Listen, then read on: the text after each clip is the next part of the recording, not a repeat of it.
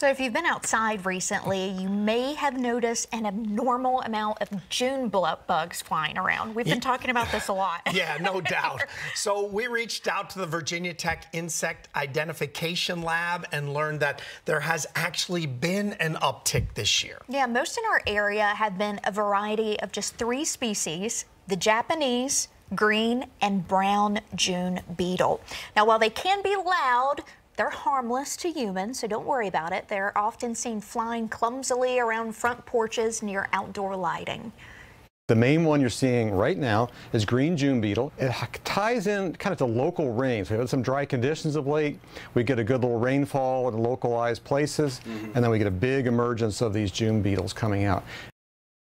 Another big factor is the heat, along with the weather from the previous year. He said if it was dry, the population will be smaller. Yeah, so that explains that. Now, we noticed a lot of these beetles outside of our station, and I actually got video of this bird eating one while I was looking at it, and he just swooped in and got it. So it's a good source of protein for our local wildlife.